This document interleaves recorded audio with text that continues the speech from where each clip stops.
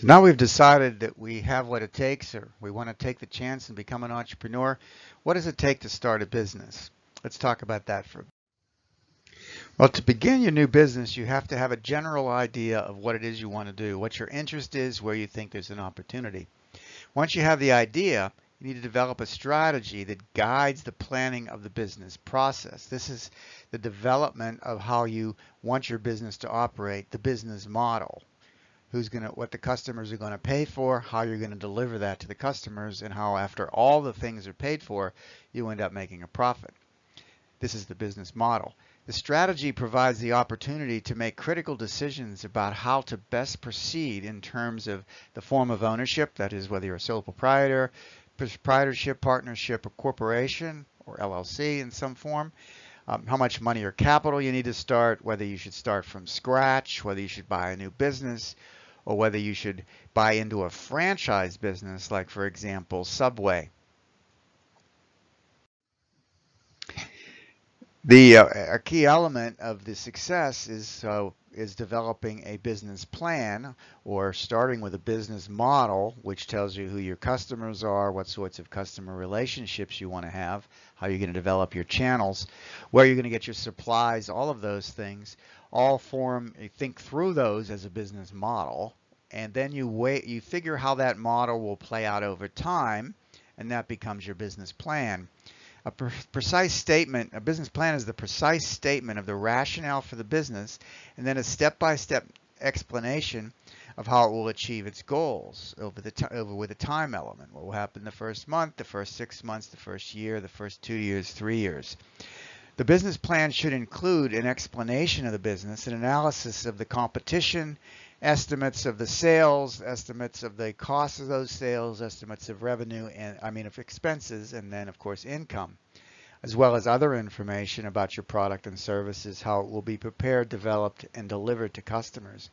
It should also establish a strategy for acquiring the sufficient funds to keep the business going.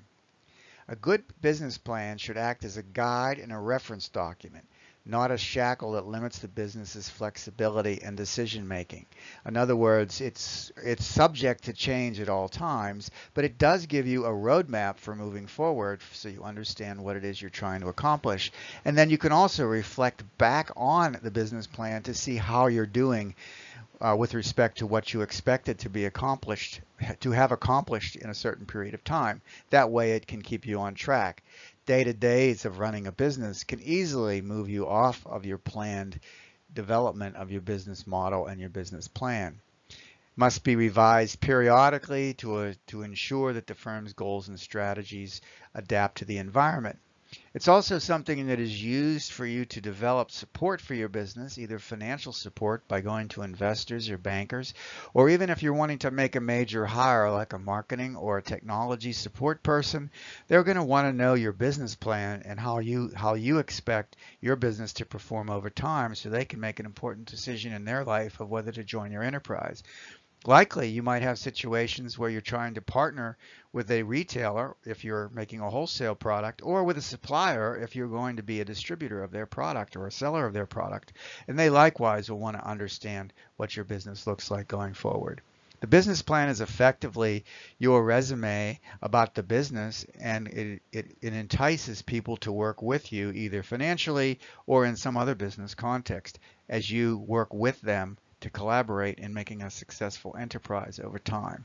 That's the usefulness of a business plan, starting with the business model and then working that out over time in a plan to go from a startup to a successful ongoing enterprise.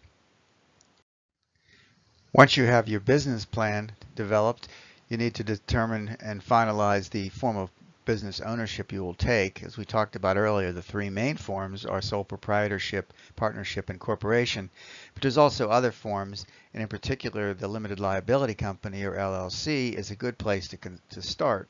As we mentioned earlier, it has the advantages of limiting the liabilities that are incurred by the company, that is by the business that you're starting, to the business, and you don't have your liabilities don't potentially put some of your own personal assets at risk as might happen with the sole proprietorship and the partnership. So limited liability is often a good place to start.